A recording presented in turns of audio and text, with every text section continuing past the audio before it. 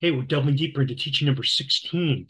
So, as we begin chapter 8, we encounter 7 trumpets. Trumpets appear both in the Old and the New Testament. Trumpets were used to assemble the Israelites for worship, to announce feasts and holy days, to even call the folks to war, to battle. Such trumpets were used to call the people to gather.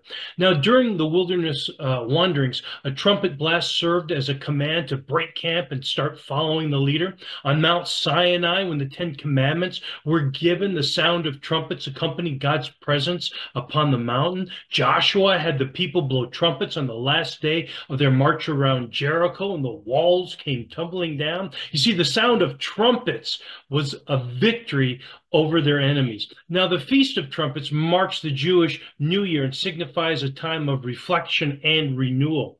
In the book of Ezra, about chapter 3, verse 10, it mentions trumpets being used during the rebuilding of the Second Temple. Well, in both Testaments, the trumpet signifies a call to repentance or a warning of impending judgment.